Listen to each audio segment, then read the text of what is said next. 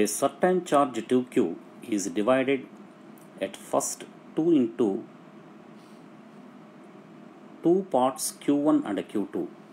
Later the charges are placed at a certain distance. If the force of interaction between the two charges is maximum, then q by q1 which is equal to dash. Let us consider q1 which is equal to the q, q2 which is equal to q minus q, and from Coulomb's law let us write F proportional to q into q minus small q.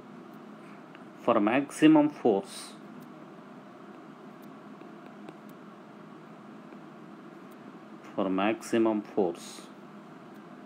the condition is dF by dq which is equal to the 0. So taking the differentiation, thereby d by dq of q into capital Q minus small q which is equal to the 0.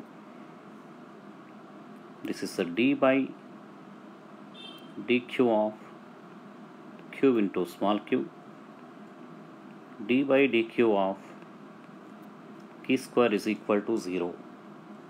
This becomes q minus 2q is equal to 0, and q is equal to, this is the 2q.